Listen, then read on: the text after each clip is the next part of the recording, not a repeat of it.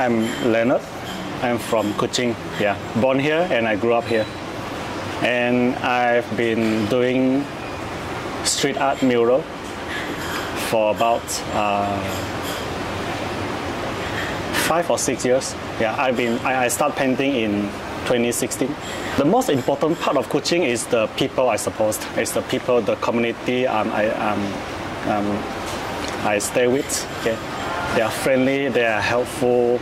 My art story begins in India Street, okay, which is the early masters, the one that is selling the cloth.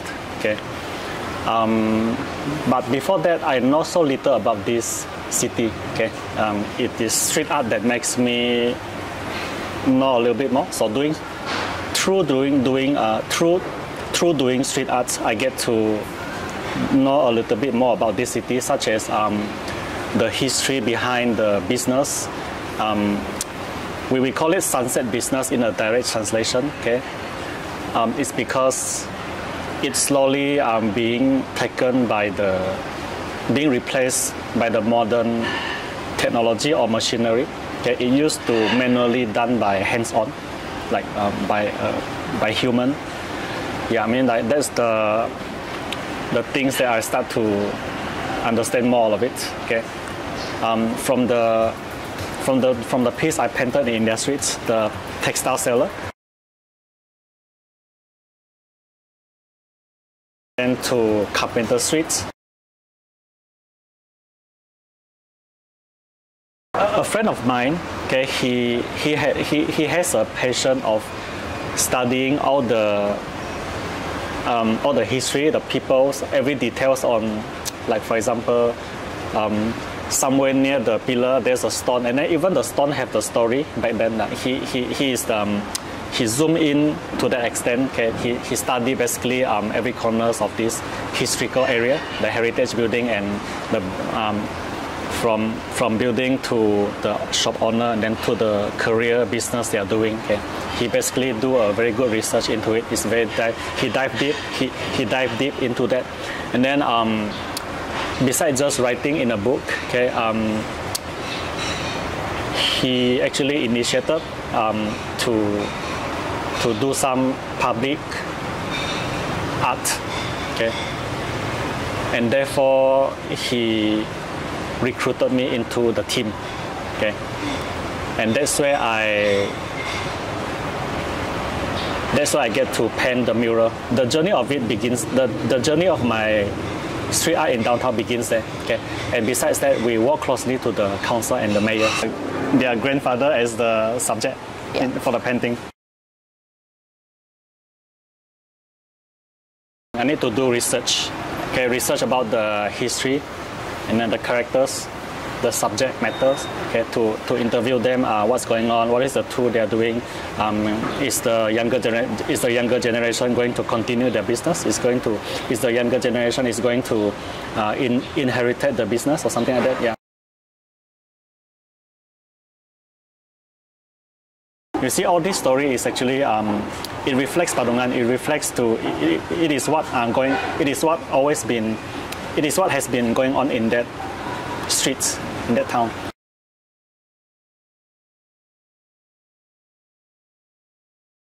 So this is the things that I'm doing when I'm being recruited. I need to find out the topic and then the things that happens in that town.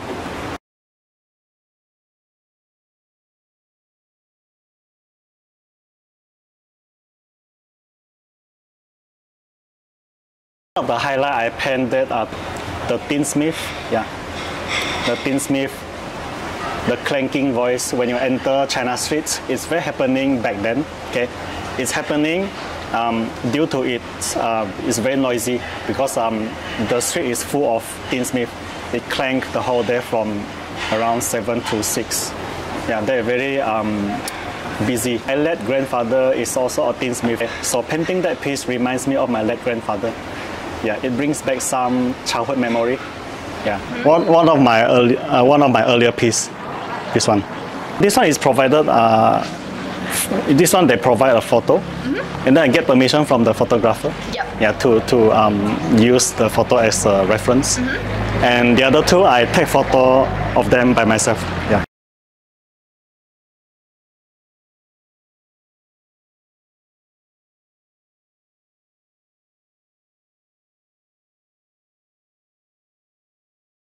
I've been walking this 50 feet times 10 feet canvas in La Promenade Mall, which is curated by my gallery. It is a very detailed work.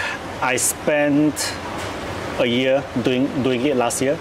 The whole year I've been doing the whole year.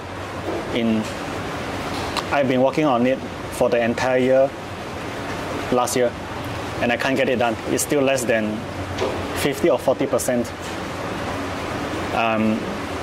I get the gallery to arrange the models for me to photo shoot, and then I turn them into the artwork. Okay. There's a lot to study in it. Basically, just 4 colors. The primary colors: red, blue, yellow, and white. Just these 4 colors. Then the rest are being developed or being mixed out of these 4 colors. This piece actually depicts the story back then, like 40s, 50s to 60s. It depicts the lifestyle back then. You can still see some like bullock cart, the cow pulling the cart, the rickshaw man pulling the bicycles. Why do I painting such artwork? It's because all this while, ever since I made my choice to be a full-time muralist, and until the very day, I have been painting murals in downtown. So during the period that I'm painting in downtown, I get to mingle with people around the town, okay, like the tinsmith, and also people in India Street. So basically, I mingle with locals here, okay. I get to know a lot of the story in the past from them. Okay, they are not hesitant to share it all. They are very generous. Okay, they are very talkative. They show as many as they can.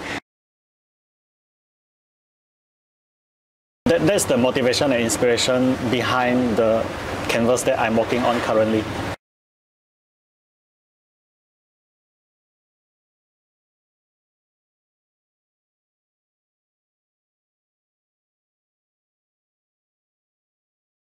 Normally, I'm being asked how I choose the subject of human or model into the painting. This one is based on the connection between myself as an artist to the subject.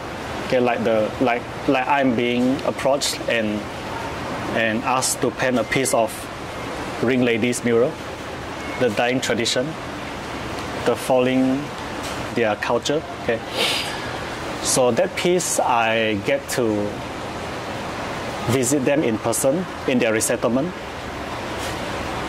and I get to experience one day of her daily routine.